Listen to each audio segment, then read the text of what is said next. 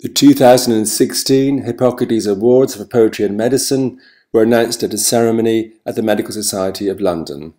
In this video, judge, poet and physician from Harvard, Rafael Campo, announces the open winner, and the winner, Owen Lewis, reads his award-winning poem. And our winning poem, our first prize poem, goes to Owen Lewis from New York, USA, at Tribeca's Edge.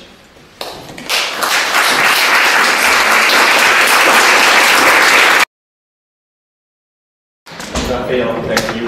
Wendy, Garrett, Donald, and Michael, thank you. But most of all, to the wonderful poets and poetry I've heard today. This is really poetry that does work in the world. Thank you. At Tribeca's Edge. This evening, I walk to the water where the Hudson opens itself to the sea, and the sea with its rough cross currents is in the air and in the light.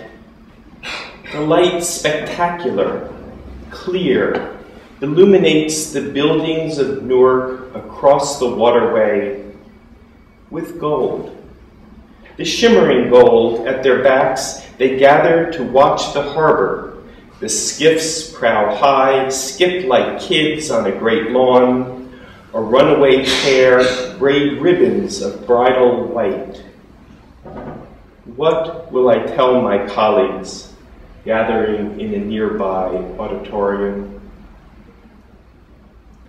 I am thinking of my students, this first evening of autumn, young doctors eager with learning, still saddened by the sick.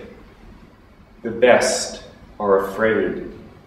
They've heard their voices tired, darkened, and hoarse. A ferry glides by, its wake spilling the embankment.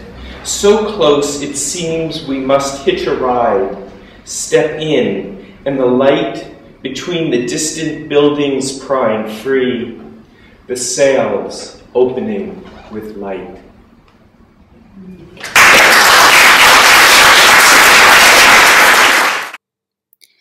You can hear all the poets read the winning poems in the 2016 Hippocrates Awards on our website, hippocrates-poetry.org, where you can also watch videos of all the speakers from the related symposium that day.